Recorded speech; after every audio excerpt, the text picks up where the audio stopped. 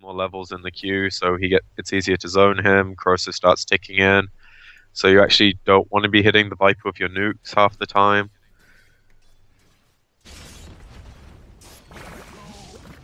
In the top lane, the Slaughter getting spinned on. They actually made a rotation behind the tower from the Lion to get that kill on the Slaughter, and that spin is going to be securing that kill. So first blood in the top lane at 3 minutes into the game onto the Slaughter.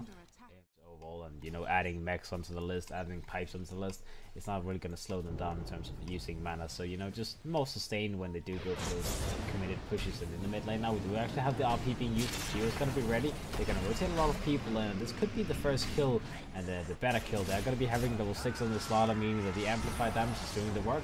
They're going to be able to get the kill on the Viper, which is very important. And now Doom being used onto the Magnus, just you know, to ensure that the kill will be reached. So this is going to be a 1-for-1 in the mid lane, but a better trade for Fantastic.Five, because obviously the kill on the Magnus, you had one way to do it, man. Either way, we do have a smoke coming out from the side of Fantastic.Five. It did get popped, well, it didn't get popped, it just ran out. But now the Disruptor with the level 6 wants to get a kill. The Lion is going to go for the stun onto the Disruptor, missing the Impale. And now the Static Storm will come up and invoke the Viper, sorry, it's going to go through and then pass through it. The Phoenix is going to get doomed up. He didn't have his level 6 available, but I guess, you know, Doom, because why not securing the kill? Disruptor's going to get killed as well. So far, this is going to be a 2-for-1 trade. So he's tanking up and he can be really annoying in the front line. There's just way too many things to go through, I feel like. Fantastic.Five do not have the amount of damage yet. You know, the only squishy hero is Lion, but everyone else is going to be standing in front of Lion. And you don't really have jump heroes yet.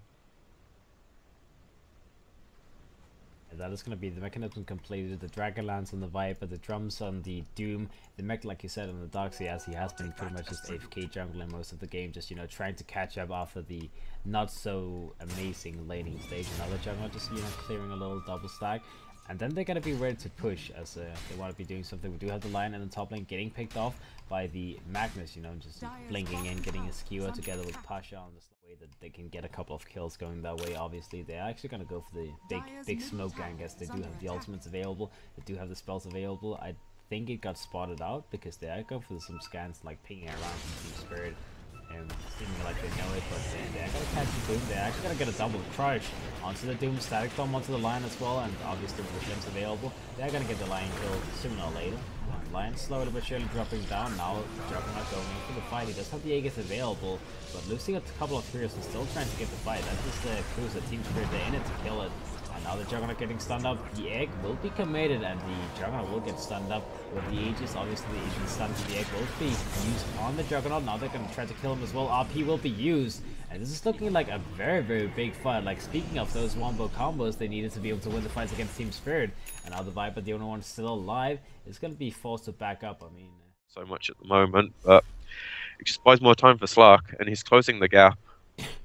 And he will definitely win a man fight with equal farm.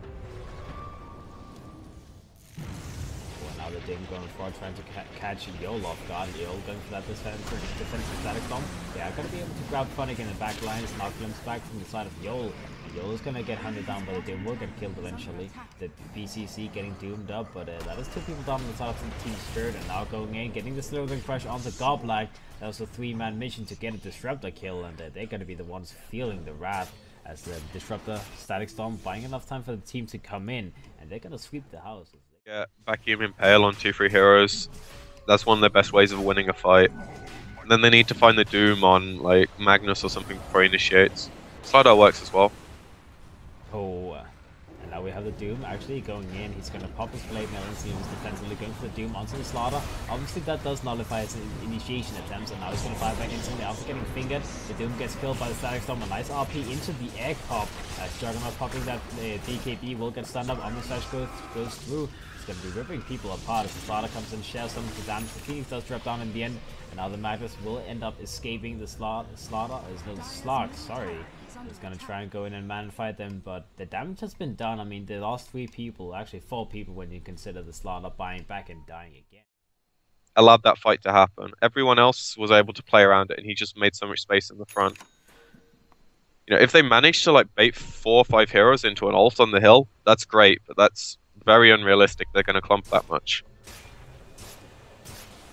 Yeah, now the top area. Do the Disruptor getting caught out? He's not. He is gonna get a TP out as the Doom tries to stun him up. In the meantime, we have BCC finding a kill of his own on the Lion. Now trying to get a little bit more, but he's gonna back up the Slaughter coming through, trying to get an initiation onto the Juggernaut.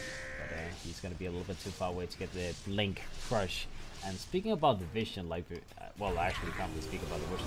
Fighting's gonna start as Fantastic.Five. They're just going to fall deep under the tower. They're gonna get a jump on the Doom, gonna get him killed. Up he comes through, Egg under that. UnderShock, he's gonna be in trouble a little bit at least. The Empower on the Slug is gonna do so much damage. The Juggernaut Aegis will get popped, and that's the AoE damage of the Slug's right click. He's gonna get initiation. They gotta skewer back the Juggernaut, trying to get a hold of him. But now the Juggernaut gets the return kills. Gets a double kill with that Omni Slash. Now the Slug goes back 30 to stacks up against the Jug, but that is 30 stacks, man. You cannot fight against this guy that easily. And now BCC, oh, the finger of that.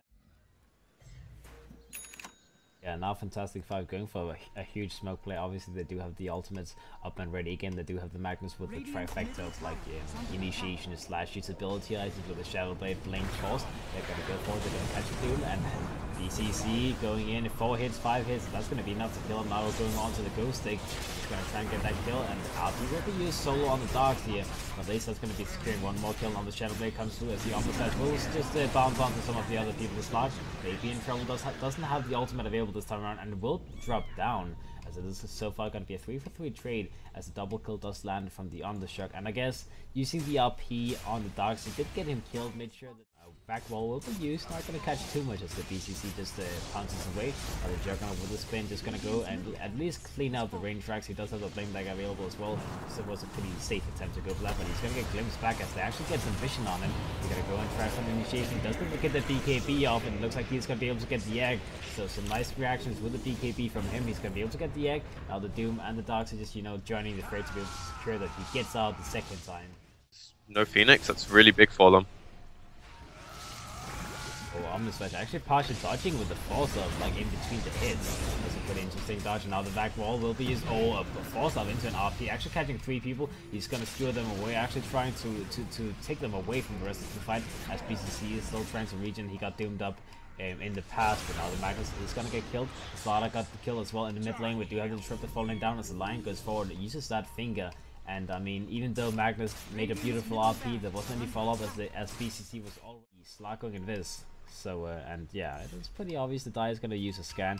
They're going to see one person going in, so they know this is happening, and they're just, you know, taking the parameter around the area. They're going to be spotting it out. They know that this sneaky Roach is being attempted.